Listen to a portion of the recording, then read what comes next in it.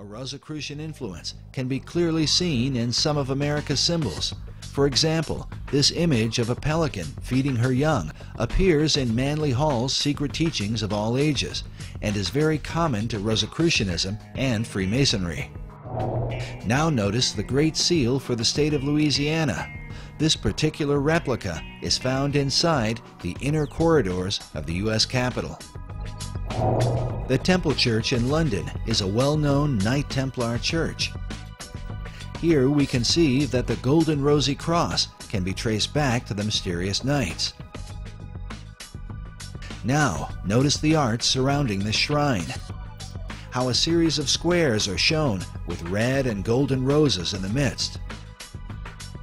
The shrine opposite has a variation of the same design.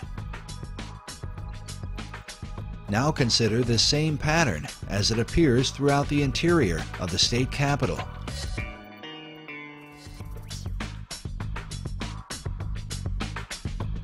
Inside the old Supreme Court room, and in various forms throughout the Library of Congress.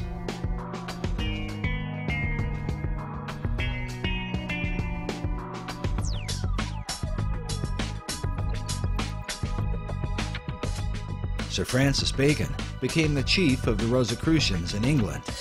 His famous saying, "Knowledge is power," is found written inside the Library of Congress, while a statue of Bacon can be seen on the upper level.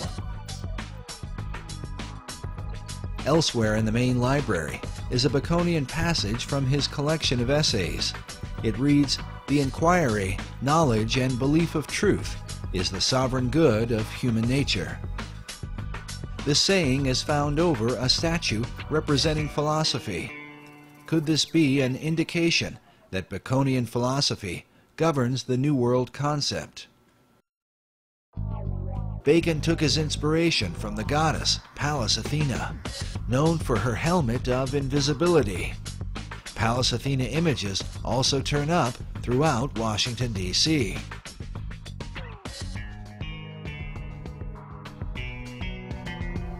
The Virginia State Seal bears the image of Athena, with her foot upon a fallen king whose crown is cast aside.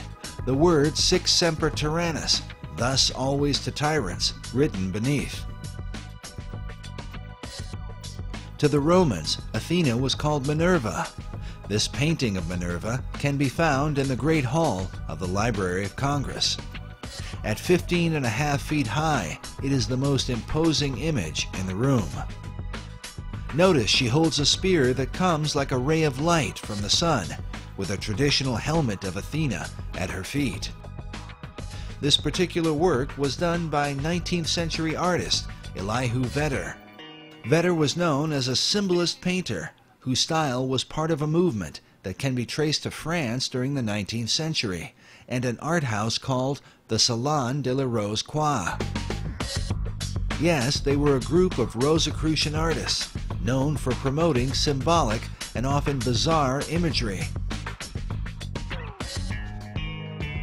some of which, like the image of this satyr, seems to be repeated inside the Library of Congress.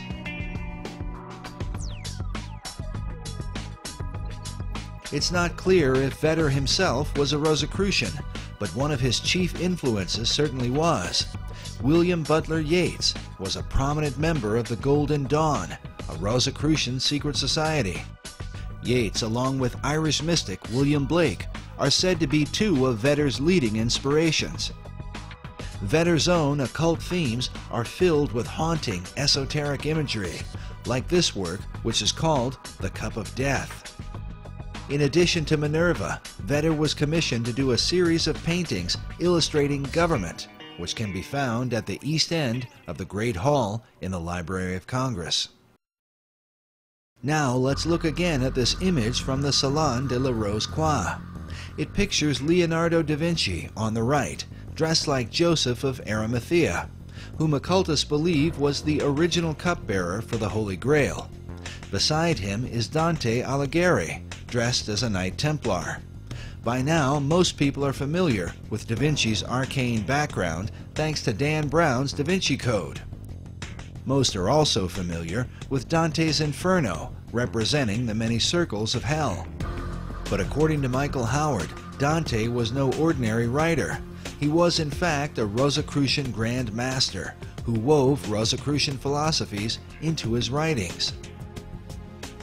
Masonic philosopher Albert Pike wrote that it was Dante who first publicly expounded the symbol of the Rose Cross.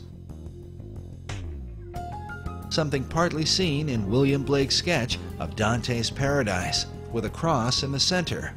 But now look at this drawing done by famed artist Gustave Doré. The title of Doré's illustration is, quote, "The saintly throng in the form of a rose." This statue of Dante, holding a copy of his Divine Comedy, is found in Meridian Hill Park in Washington, D.C. This is the same park that is said to have marked the sacred 77th meridian upon which Washington, D.C. was built.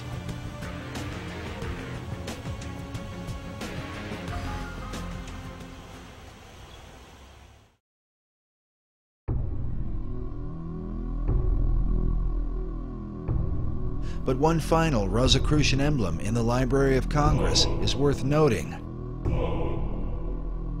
High up in the ceiling, in between two faunish-looking figures with serpents for legs, is what appears to be a traditional crucifixion. But behind the Christ-like figure on the cross is a black, double-headed phoenix.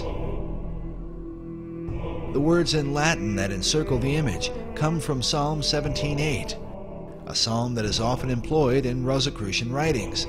It reads, "Under the shadow of thy wings, protect us." The question is, whose wings are providing the protection?